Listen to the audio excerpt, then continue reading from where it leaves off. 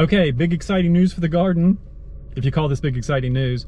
I just stopped and did a touchless curbside pickup at our local home improvement store, and I've got fresh organic raised bed soil and some compost for our new garden beds.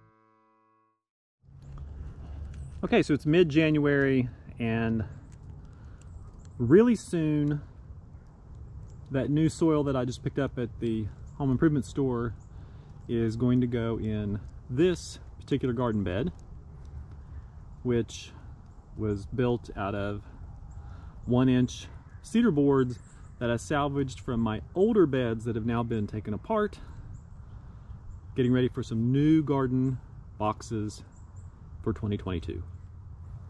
This one's about a foot high and approximately 4 foot square. I'm going to use this one for some things that I want to grow a little deeper, like carrots. So I picked up 6 bags of new raised bed garden organic soil.